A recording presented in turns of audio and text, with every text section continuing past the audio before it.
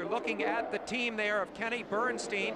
We're going to see him on the middle of the screen there. Absolutely inexplicable.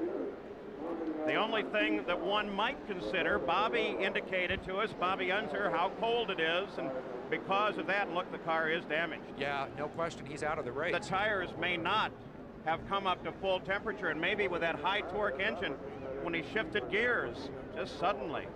Boy, oh, what a terrible situation for Roberto Guerrero.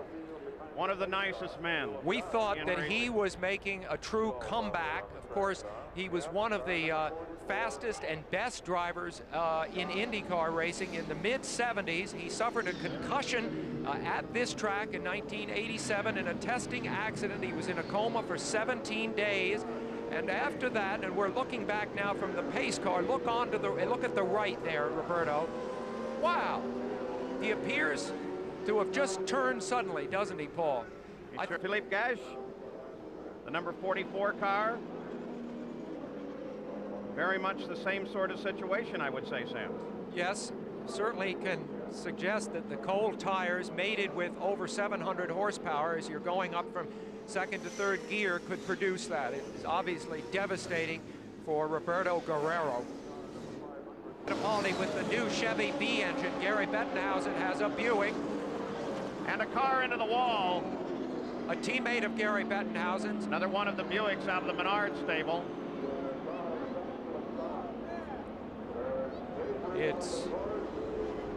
That's Tom Sneva's car. Yeah.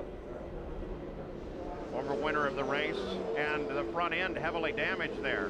Sneva, of course, living out in the Phoenix area, developing golf courses and a new complex of baseball fields.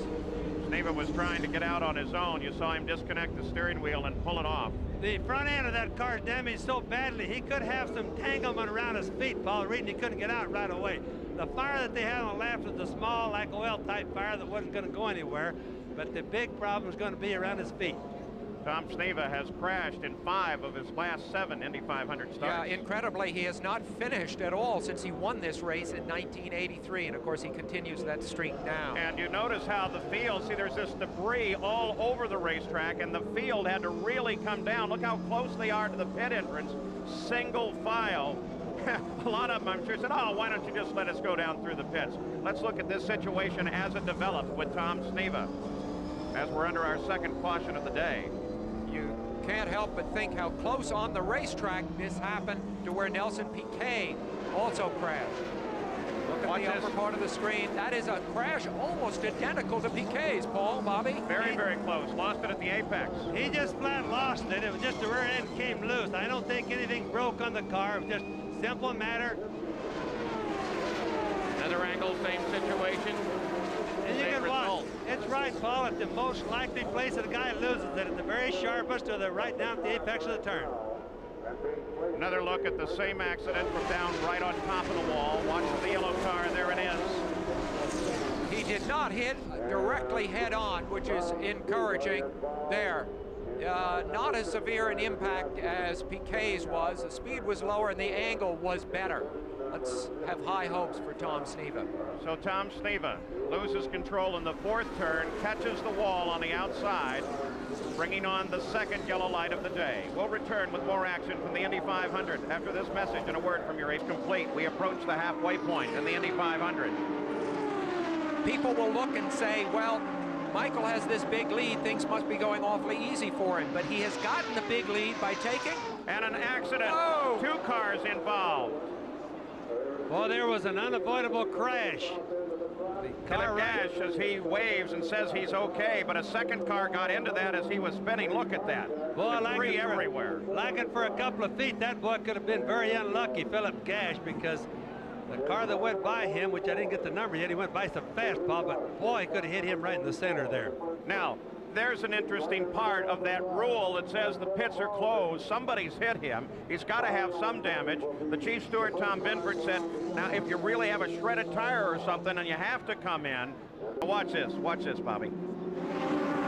There's the spin. Yes. Philippe catches the wall. Oh, And Stan had nowhere to go. Wow. And Stan was almost into a spin himself trying to miss him. There was nothing he could do, but I can't imagine how lucky that Stan Fox and Gash are that he didn't plug him right in the middle. Yeah. Watch this Another now. view. Watch this. Doesn't show it as good there, but he was in a drift trying to go to the left to miss him. Very close. You know, that's a very unusual situation. You seldom see that kind of accident where one car is spinning and another car catches him anymore at Indy. Again, though, you see the components of the car tearing off and absorbing energy. Plus, look at that tire and the parts going across. Often a driver behind doesn't know which one to try to miss. The rule at Indy used to be that you point at the car and then you'll miss it. Is that true anymore, Bobby? Yep. And here's another view of it. Gash loses control in the corner, slaps the wall. Now keep an eye on his car, Stan Fox. Pinched off by another car, fails to miss Gash's car. Stan Fox is also out of the race. Looking at it from one more angle, Bobby. You know, one of the things that happens as you watch it, there's Gash out there hitting. Here comes the tires and the debris across. There's Stan Fox right there. You know, and sometimes they don't know which to go for, the tire or the car. You saw a flash of what looked like smoke there for a second, and we've got an accident. Several cars. Holy smokes. One of the Penske cars. It looks to be Fittipaldi. Emerson. It's Emerson. Fittipaldi. Who Tags had the been- wall right on that restart. Who'd been running third. He was one of two other cars on the same lap as Michael Andretti. Well, Emmo had great fortune on the yellow. He was on the tail end of the lead lap, but was able to close up and get back into contention when the yellow came out. He looks to be all right. He's moving around in there an awful lot. And the car doesn't look like it's been up all that bad, Paul. So I imagine Emmo should be able to get popped out unless he's got something sticking his legs in or holding them in, rather. What an unusual Indianapolis 500 this has become. The pole sitter, Roberto Guerrero, has his problem before the start of the race and tags the wall. We've seen an accident like we haven't seen before between Gash and Stan Fox. This is the view of this situation from Rick Mears' onboard camera. Mears had up ahead of steam. Whoa, Mears is going to be out of it too. So Mears, it looks like, got involved with the Crawford car. Yep. Caught a quick glimpse of that Both car as it Penske came cars. around. Both Penske cars put out at the same instant. A single situation and two cars out and the second Bernstein car. Oh, and he was caught. There was absolutely no place to go. In other words, it just was a wedge right into the wall, plus into the green car. Crawford there also. Well, there is an example of when your number is up on this track, your number is up. There's just nowhere to hide on an oval with a big concrete wall around the outside of it. It looked as they came back to green, we saw a lot of dust coming up. The track, of course, they've run very hard on a lot of this track. Yeah. And there you see Emerson's problem. Emerson apparently got into some of the debris of that accident. Yeah, but I think there's Roger Penske. Well, he suffered a tremendous loss in the past few seconds. Boy, I mean, that's a lot of loss in just a short time, and you can look at Roger's face and see what his feelings Now are. take a look at it again. Okay, there's the first impact, which involved Mears and Crawford, and there's Emerson crashing at the top of the screen. It would appear that Emma went down there and had a problem unrelated to the others. Incredible. Unless he ran over some debris. But he wasn't there yet. He wasn't at the scene of the accident yet. I don't think he could have been running over debris. Back. See? Look at that. There's impact number one, and now we're going to look at the upper right. Watch Fittipaldi running rather high. Yep. And comes out from behind that other car. I think he may have just had to lift off really suddenly because of what he saw ahead. There's moments ago, Dominic Dobson, the 68 car, the left rear was not firmly attached when he spun up ready to roll out of the pits. No damage as a result of that, but boy, they had to get the car back around before anyone else got into that area and get a wheel back on it. And look at, and another car, and that's Mario. This involves Mario Andretti. You see him moving over toward the pit wall on the inside. Mario Andretti. Well, that's been more like a war zone today than it has been a race. We hardly get the race started, we have another crash. Very lucky for Michael Andretti. This will bring out a yellow, which will enable him to take care of his tire problem. Well, remember, Sam, we don't know that he has one. Let's tell everybody that, but he's just worried that he may have, and often the tires don't give a problem until you're in the middle of the turn. Now watch this as we ride with Mario. Waiting for for the green to come out. The field strung out through the third turn now. The short chute is ahead. But you just don't want to know. You just don't want to look.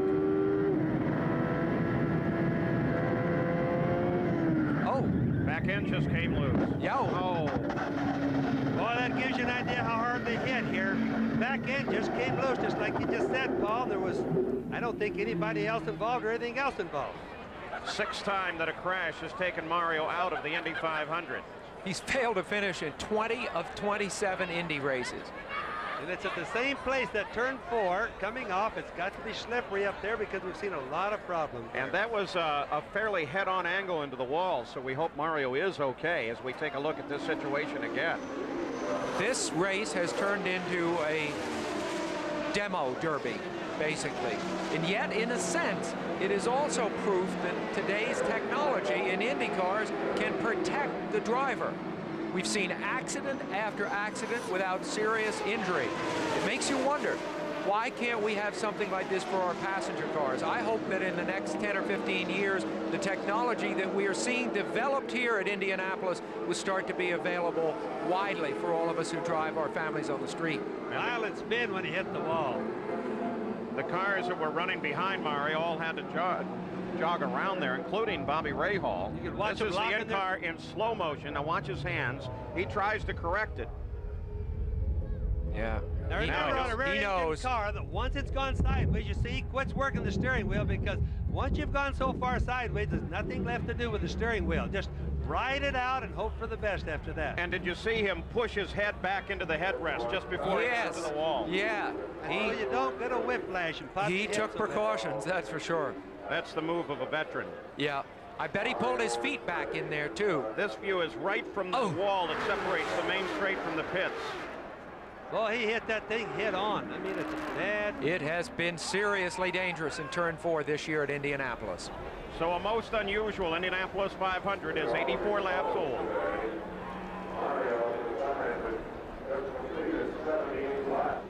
Back in Indianapolis and still under the yellow.